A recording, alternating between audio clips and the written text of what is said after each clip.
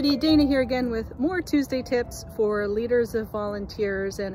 we're in early-ish November still in 2021, and this week's Tuesday tips are about the feast or famine of the holiday season. Now, October through January, tons and tons of different holidays. Some are almost worldwide celebrations like New Year's Day is a common holiday,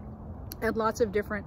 other holidays in between. Some are feasting, some are fasting, and you get this kind of feast or fast or famine with volunteer activity as well, where maybe a lot of your volunteer leaders and people who've been with you a long time and really know what they're doing,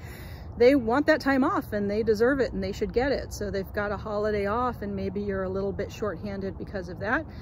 Paired with the phenomenon that I've been through a lot with food agencies and conservation agencies and youth and family services agencies, where you have a great good-hearted spirit of a bunch of people who don't usually volunteer wanting to drop in at the last minute. So you get these kind of extremes of ups and downs in the schedule and the talent pool and the capacity with which you're able to work in the next couple of months. So some of my solutions over the years of managing volunteers have included really great proactive messaging to the community that you absolutely do not accept drop-in last-minute volunteers, or you absolutely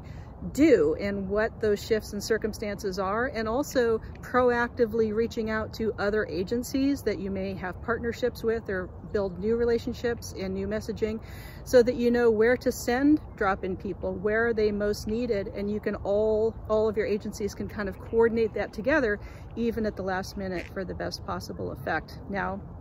the third tip that I offer around kind of solving for this roller coaster up and down is to make sure that you're not just creating last minute opportunities or busy work just for the sake of thinking that you have to accommodate it.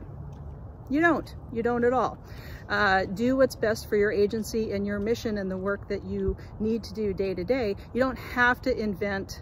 a last minute thing. If you can, if that really helps your agency and you can plan seasonally for these kinds of seasons where, this time of year we're going to have a lot more requests for drop-in, you can again proactively start to plan for these weeks in advance or even for next year, and learn from the volunteering patterns of days off or drop-ins from what you've gone through this year and in years past.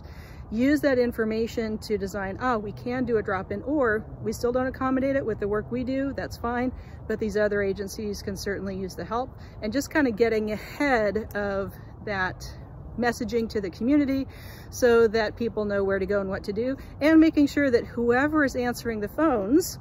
paid employees or volunteers or whomever at your agency, has that crucial little piece of information. So the first time someone reaches out to your agency, they know exactly where they can drop in, where they can't, or where to go if you can't accommodate them. And that builds that goodwill in that community engagement. Even if they don't end up volunteering with you, they're doing something good with a partner agency and they've had a good experience talking and communicating with your organization. So I hope you get through the holiday season more easily than not, and I hope that you enjoy these Tuesday tips, and I'll see you next time.